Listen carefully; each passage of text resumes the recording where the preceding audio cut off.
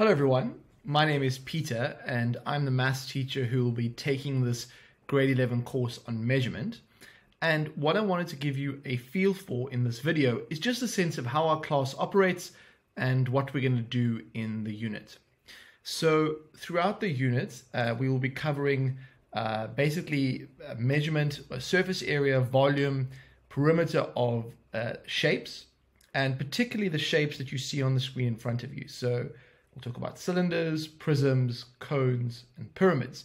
We'll also talk a little bit about unit conversions and scale factors.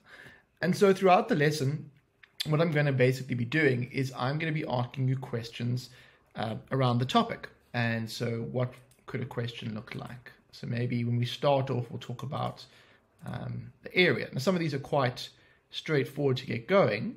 So maybe we wanted to calculate the area of this shape over here. Then I might give you some time to work in class, and then we'll talk about, well, for a triangle, the area is just a half base times height.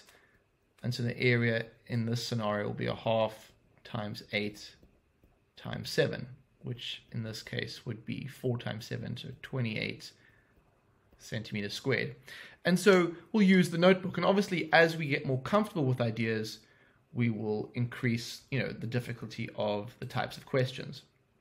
And then as we've dealt with area and perimeter, we'll start to look at things like volume and surface area for prisms and cylinders.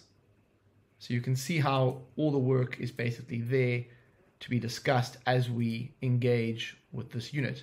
The main thing is throughout the unit, we won't try and do too much though. We'll focus on one question at a time, and then we'll talk about, okay, well, this is a rectangular prism. How would we find the volume? And how would we find the surface area? Okay, so I think I've given you a feel for what it will be like to be in the module. What are some other important details? Well, we meet on Mondays and Wednesdays, so it's twice a week.